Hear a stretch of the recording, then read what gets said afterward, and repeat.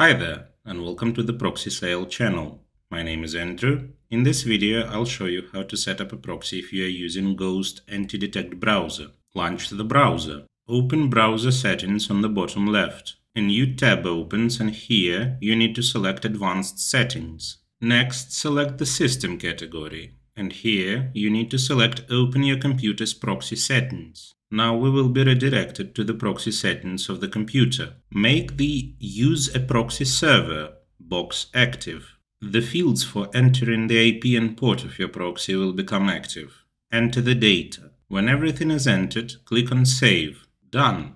The proxy is set and you will be connected via the proxy server's IP when working with the Ghost browser. Let me remind you that your work as well as your accounts may be at risk if you operate with free proxies that can be found on a network. Such proxies do not have guarantees of anonymity and security. We recommend a reliable and trusted provider, proxysale.com, which will allow you to get proxies of any location with guaranteed anonymity and security for working on a network. The link will be in the description. Don't forget to hit the like and subscribe buttons. See you in the next video.